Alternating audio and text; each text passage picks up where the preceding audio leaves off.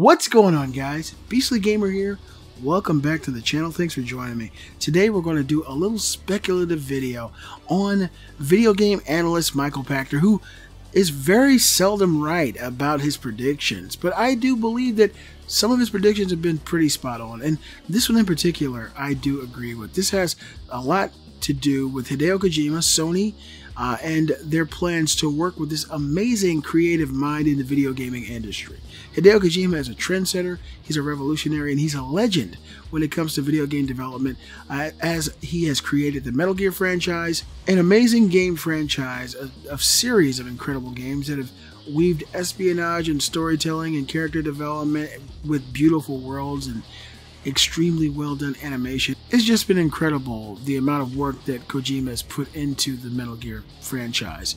That franchise alone has made him an incredible talent and very much respected in the video gaming industry. Of course, he got buttfucked by Konami, and now he's working with Sony, and I think that's probably the best place for him to have gone. Sony, they understand how to work with him. As a matter of fact, Metal Gear came to the PlayStation. It was an exclusive to the PlayStation, so it's kind of where his first baby was born. So for him, it's probably feeling like going back home to live with your parents until you save up enough money to get yourself a nice condo and a girl that likes to twerk. But here we are. I'll drop a link in the description. Sony's partnership with Hideo Kojima is a, quote, safe bet, end quote, says Analyst. Sony recently caused a lot of excitement among gamers when it announced that it had partnered with Metal Gear creator Hideo Kojima to help bring his next game to life. The famed video game creator left Konami and the Metal Gear franchise following the release of Metal Gear Solid 5: The Phantom Pain. It seems like Sony is giving Kojima all the support he could need, but is this a wise move? Wedbush Securities analyst Michael Pachter certainly thinks so. In an interview with Gaming Bolt, Pachter said, quote, "Oh, you know, I think that they probably know exactly what they'll spend developing the game. And my guess is it's $70 to $80 million, and that's plenty. That'll give Kojima enough to get his game done. And the fact that we are talking about this years before it even comes out tells you that they are getting a lot of publicity by spending this money. Frankly, I think a bet on Kojima is about as safe a bet as you can make. He's just an amazing game developer, and as odd as Death Stranding probably will be, it's going to be beautiful and the gameplay will be phenomenal. So I'll play it, I'll buy it, and if I hate it, then I won't buy Death Stranding 2, but honestly, I think they're going to do very well. Very, very well. I think this is a guy you want to have partnership with. He's just great," end quote.